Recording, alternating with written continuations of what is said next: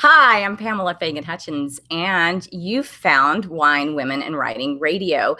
We are part of the Authors on the Air Global Network, so we are solely owned and copyrighted. And I am excited today to have a real woman who kicks ass, writes books, has a fascinating background, and we're going to talk about some of her fiction and, as usual, the super authentic, complex female characters and the real life experiences they're based upon and how that translates into great fiction. I should also pull out the half-drink bottle of wine under the table, or maybe so wine, You're women, and writing. me. We're just gonna go ahead and pass the bottle. But it's only 10 o'clock in the morning, so maybe we won't imbibe yet. Not just yet. Not just yet. Christina, welcome. Well, thank you for having me, Pam. It's a lot of fun. I think we figured out here at Wild Deadwood Reads in South Dakota, where we ran into each other last night, I think we figured out after a "you look familiar" moment that we met nearly a year ago in Nashville. Of all places. And now we're in, yes, South Dakota. Of all places. Neither of us have any ties to Nashville either place or South Dakota, but here we are. And I think it's going to keep happening as I think so. Listen to our lineup of conferences. But Christina and I actually were at the same table in Nashville selling our books. And she first jumped out at me because I hadn't heard of her yet before, but one of her books was up for the Silver Falchion Award for Suspense, I believe. Suspense. Yes. And it's a terrific honor, especially for somebody that's just had two novels published at this point under this suspense thriller world. So I was impressed. I was like, she's got creds. So tell us about that. Tell us about you and what your journey and what brought you to writing these fabulous books. Well, long story. Good. But it started when I was 5 years old. I won a little prize in whatever, kindergarten, first grade, for writing interesting stories. So I guess it's something that's always been there. I just always wanted to write. I loved to read. I just read voraciously, and that made me want to write books, novels.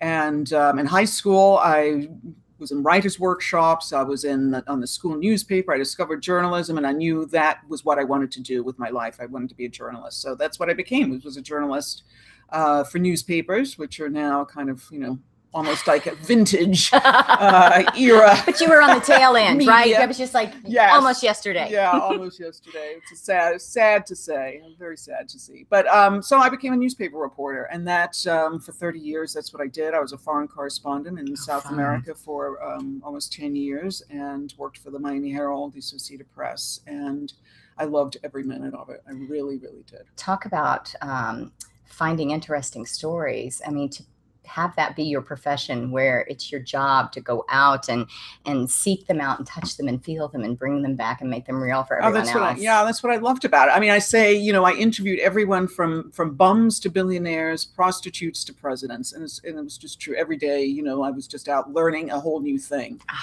whether it was an industry or about someone or just social issues. I covered so many. You're giving me goosebumps. And just, it was just fascinating all the time. And sometimes dangerous.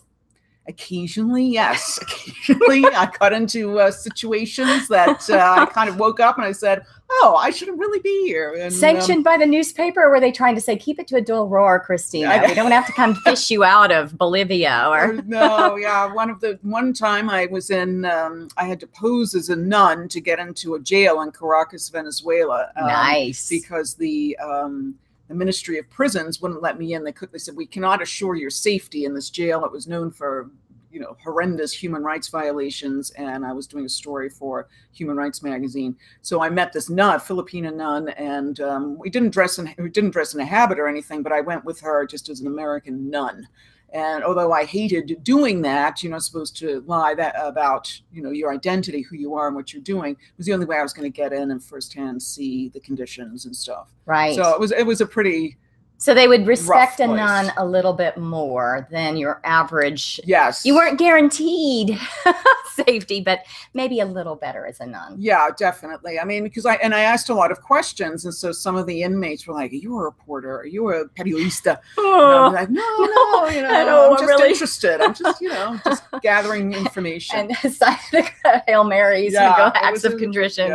Yeah, they would show me the shanks, this long from a. Oh my gosh! They would, file a bed leg, Nice. and down the back of their pants. And then they wanted to show me the wastewater things. We go down in this basement and there's this broken pipe and all this black agua negra, flowing out. And all of a sudden I thought, I shouldn't be here. I'm just alone with these two guys. I could disappear forever. Yeah, and into got that. This big shame. Like, let me just, let's go back upstairs. It's the shank or the wastewater. Which way do you want to go? Up and out. Up and out. Oh man. Well, so from there, what made you give up the thrill of the hunt for the great story, or did you ever really give that up to move into writing in a different way, writing for between the covers of books?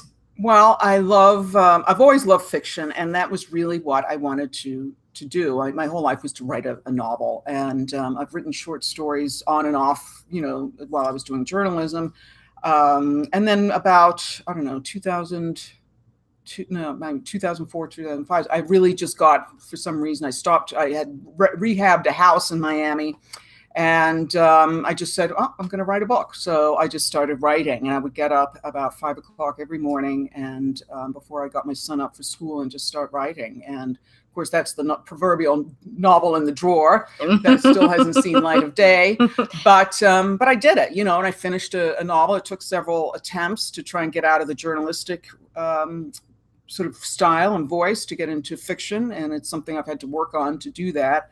That must have been very ingrained, useful in some ways. Extremely. I mean, totally a sync with many skills you need as a fiction writer. But the big thing that's missing in journalism, you cannot be emotional. You have to tell the story right down the middle. You have to tell both sides. You don't use a lot of description. And, I tried to, always get as much stuff as I could in my feature writing and whatnot. But, you can use fairly minimal adjectives and description and that kind of thing.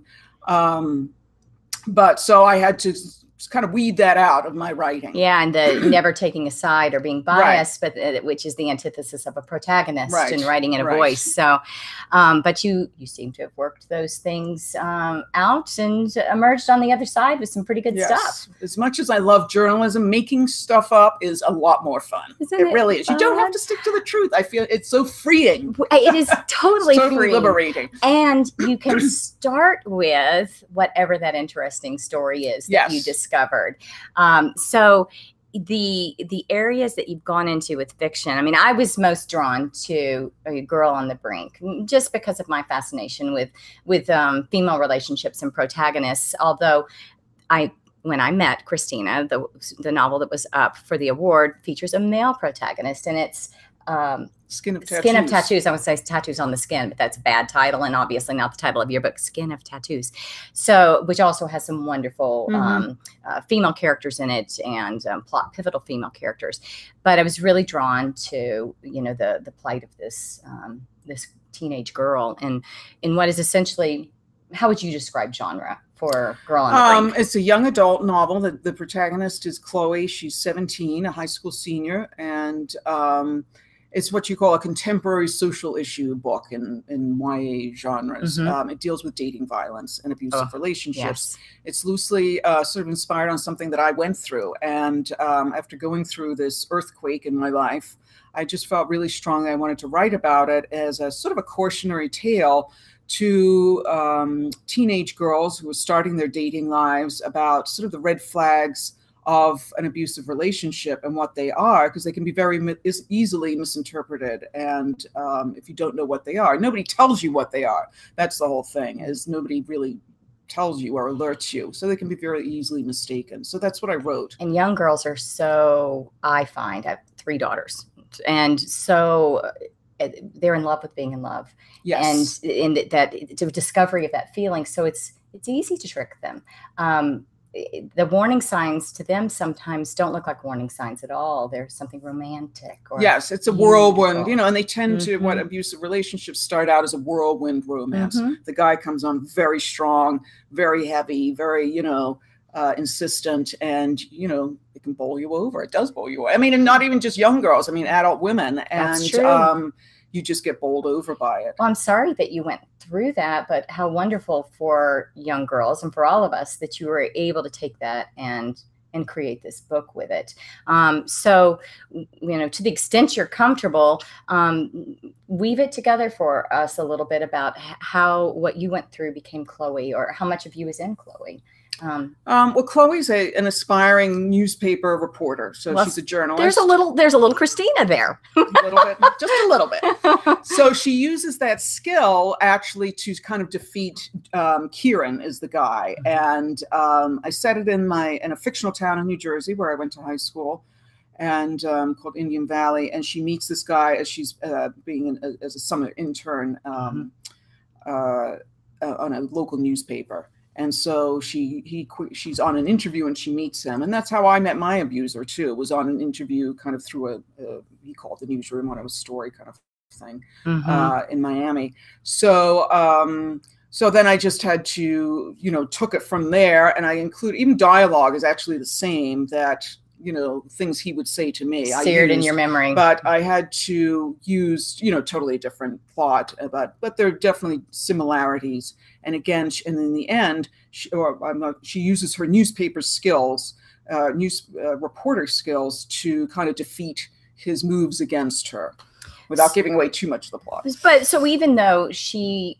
is of her age, she's a young girl, not yet mature, doesn't recognize the signs. By the end of the book, she's a strong character. She's freeing herself. Yes, what I learned by going through all that, and you know, when you go through something like that and you emerge from the other side, you emerge just that much stronger. And so it was a real eye-opening experience for me. Just, you know, you go walk through the ring of fire and you come out the other side, and just that much more stronger, and, you know, willing, you know, I feel I can sort of take on anything at this point. I got through that. The rest of life is a piece of cake. From just what I know of you, I believe that you've embodied that as you've tackled all these things that you do.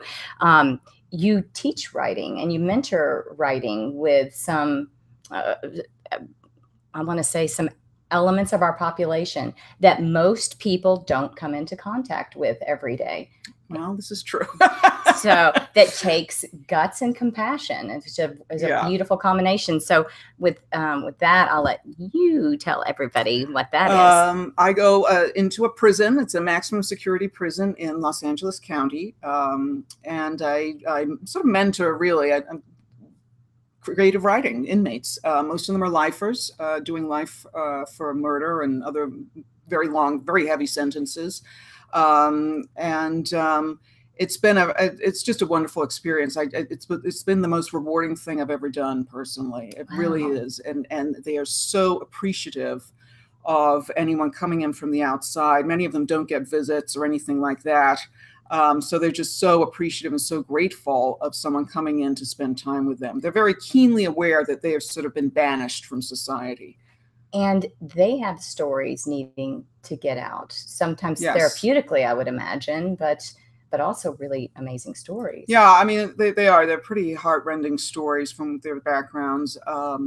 So I tell them, you know, write your truth, and that's what they do. So, you know, poems, story, you know, essays, that kind of thing.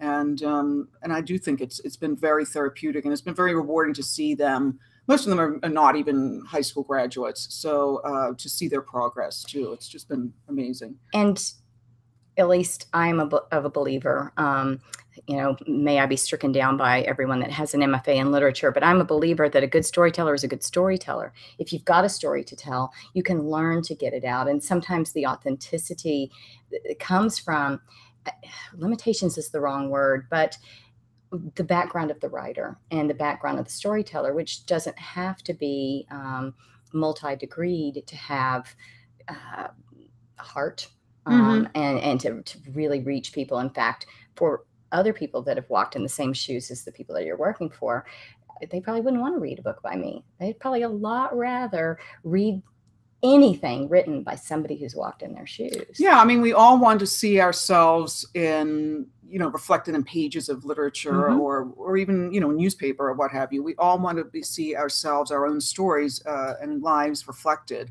So they really, I try and group them readings to that effect as well, things that they can read that relate to their lives. Yeah. But yeah, it's that's really what it's about, is finding just ways to tell their stories and giving voice to their stories, which is very underserved. Yeah. Part of the population. And I also remember, just from a conversation that we were having last night in the bar, that you take your skills in a totally different direction and work with people that are writing dissertations, that you do a lot of coaching with candidates for degrees who are putting together papers. So a totally different type of writing. We've got journalism, we've got creative writing in the prisons, we've got your novels and your nonfiction, and we've got you coaching dissertation candidates. You're just in your head, and well, it's all about writing, yeah, and that's my passion, and that's what I've always done, and I do have to eat, so, and I don't. This is the thing. Starving artist. Yes, writing novels. So for to make a living and to actually eat. I do editing of dissertations. I do public relations writing. I write corporate speeches, press releases, all that kind of stuff. No writing is ever wasted, though. Every word that we ever write, goes into the mix. It really does. It all feeds into this sort of grinder in the brain, and it comes out. So, with your girl on the brink, we talked about the relationship that she had with her abuser. Because we just started discussing this interview, I was picking it up and reading the beginning last night, but I did have to sleep. So are there other female relationships in the book that you feel strongly influenced Chloe on her journey, or was she just being too dominated by this? Well, Kieran? The one thing is in the background that sort of makes her vulnerable to Kieran is that her parents have split up. And so her mother has kind of checked out into a fog of pills, and she's sort of left, Chloe is sort of left taking care of her mother, and she's very worried about her mother. Yeah. Because her mother's taking, prescription pills and just kind of depressed. So that's another relationship arc in the story. And then, of course, the editor of the newspaper she's working for, Marion, is her coach, her journalism coach that teaches her these skills and encourages her and really supports her career aspirations. Oh, I'm thinking of my 21-year-old daughter who dated an abuser in high school. If you're watching this, honey, I'm sorry I didn't use your name. And rough background, etc. And how much I wish she'd have read a book like this, because parents of girls, they're not talking to you. That these things that they think may be a little bit wrong, they're keeping to themselves. They don't want to face you, the one who thinks they do no wrong. And to encourage them to read this kind of fiction could be something that not only they get enjoyment out of, but that could save their lives. So I highly, highly encourage you, moms of teenage girls, to check out Girl on the Brink by Christina Hoag, which you can buy everywhere. Amazon and the usual stuff, Barnes and Noble, .com, and it just released on audio too. If you like demand good books, demand your library and your bookstores provide this to you if you are not someone that likes to shop online. Now, I like to shop online, and in fact, I'm probably going to download on audio because that's my preferred method of reading. So where can readers find Christina Hoag and her books? Well, my website is ChristinaHoag.com, and you can send them email to me through that. And, I speak at different conferences, book clubs, writing groups, all that kind of thing. So you do not have to be in prison to get No, you do not have this to be is good. It is very good. We're not advocating that. Don't get yourself thrown in the pokey so that you can work with Christina. You can come to workshops and you can come to these different venues that you can find on her website. And now, what are you working on now? It's another young adult novel, and this is going to be about, it's called Truth, and it's going to be about telling the truth. Is telling the truth always the right thing to do, and the price you pay for telling the truth? Nice. And there's a crime at the center of it, but it's not a whodunit, but there is a crime, and there's going to be another teenage girl protagonist grappling with this issue and what this telling the truth is going to cost her. Influenced by a lifetime of teetering on the edge of who's telling you the truth and not in journalism. Yeah, it's a very interesting subject, actually. I used to cover courts in Paterson, New Jersey, and as I was sitting in the courtroom one day covering some trial, probably a murder, I think it was just a sort of a garden variety stabbing murder, nothing too sensational. But yeah, garden variety. That for Christina, that's garden variety. For the rest of us, that's like, ooh. And but a parade of witnesses came on, and they all saw something different. And it all came down to a few seconds when the stabbing occurred. And it was amazing how many people saw something different and witnessed something different, remembered something different. And I sat there kind of remembering, thinking, what is the truth? Is truth an absolute, or is it a subjective thing like beauty? So it's an interesting question. We all remember things and where truth lies.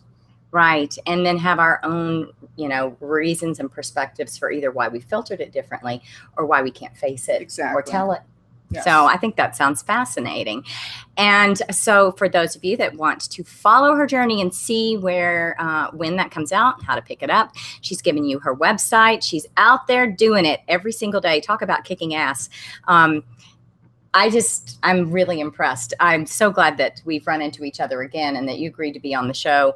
And next time we'll do it where we can open the bottle of wine while we talk. Yes, that'll be really interesting. Note to self, schedule interviews after 5. Yes. So, and until next time, I'm Pamela Fagan Hutchins. This is Wine, Women, and Writing Radio, where we talk about great female characters and the real life experiences that they're based on.